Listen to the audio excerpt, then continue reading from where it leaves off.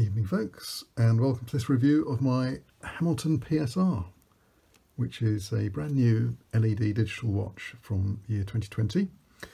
So I'm going to start with a question, show you just quickly rather than talking. Why is Hamilton bringing out a reissue of the PSR P2 of 1973? Well, I think the first answer is to cash in on the trend for reissues. So the Bulova have reissued the Computron LED watch. Timex have reissued the LCA, which is an LCD digital watch. So it's very much on trend at the moment. And but why a Pulsar? Well, to celebrate the first mass market digital watch, a bit of an argument about exactly which is the first digital watch, but certainly the P1 and the P was a solid gold version. The P2 was the first mass market digital watch.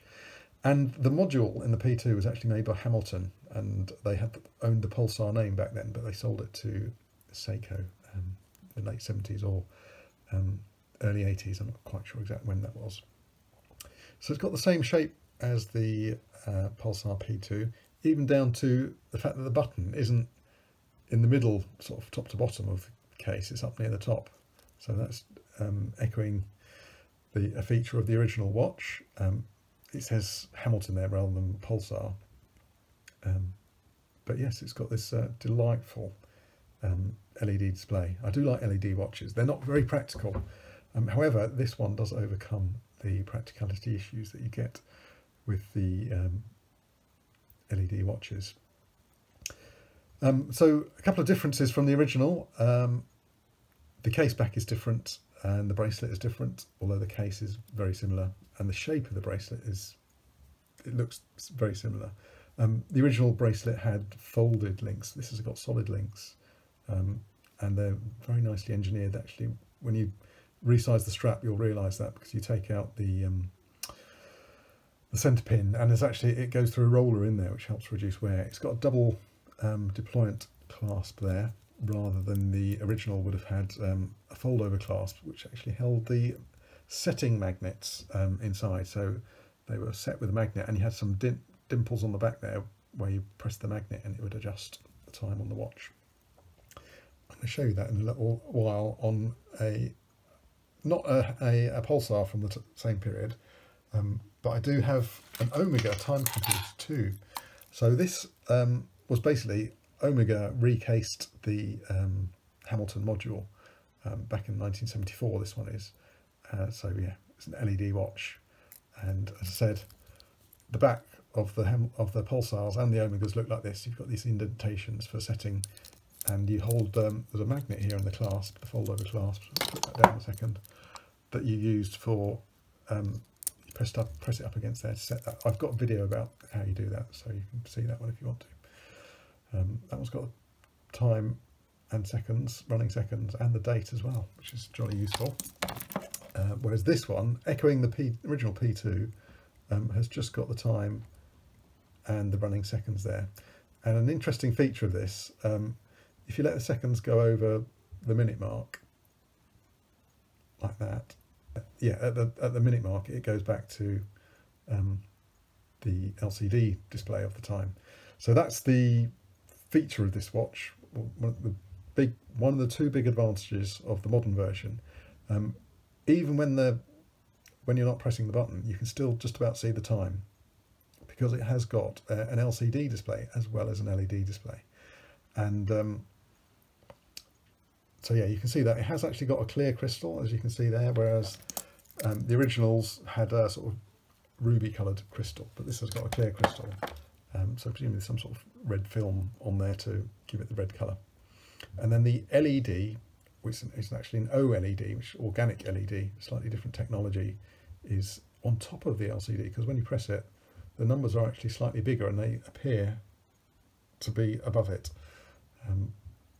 So yeah, a nice feature. And that dot matrix is so evocative of the original. Just see them side by side there. Yeah, I mean, that, in my view, Hamilton, and the only one that really pulled off this LED reissue, because they've got the look of the LEDs right. A lot of the other reissues have much fatter LED segments, whereas the originals never had those. So on the back, So the case back is different. On the back you've got this, this is actually an engraving of a pulsar.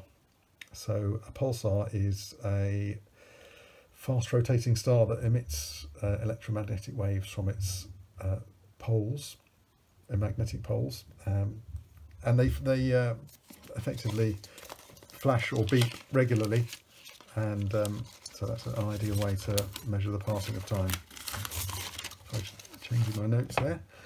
So to set the PSR, you press the button in for 5 seconds, and then you can set the various, I'll just set it forward, ones there, and then you hold it in for 2 seconds, and then it'll change it to the, changing the tens of minutes there, and then another 2 seconds, you're changing the minutes, another 2 seconds. You can reset the seconds, and then you press it again and it's reset. So it works well. It hasn't got the magnets, which is a nice feature of the originals, but it works okay.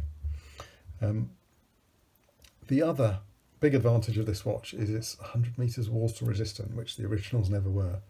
And I think those two things, you know, the LCD display combined with the water resistance and the fact it combines both types of displays, it's absolutely brilliant, because it overcomes the main problem of the LED watch, which is you have to press a button to see the time. So you get the best of both worlds there.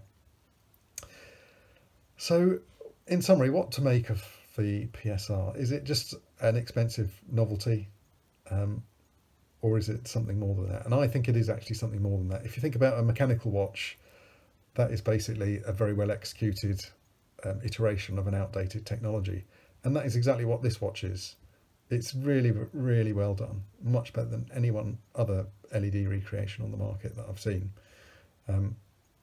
They've really done well with this. The innovations they put in it are genuinely useful, and it's just practical to use. But I would love that second button and a date feature. That's the one thing I would change about this watch.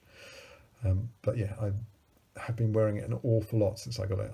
I do like my LEDs, and this one just makes it so much more practical to wear. Anyway, thank you very much for watching this longer video. I hope you've enjoyed it, and see you soon. Cheerio.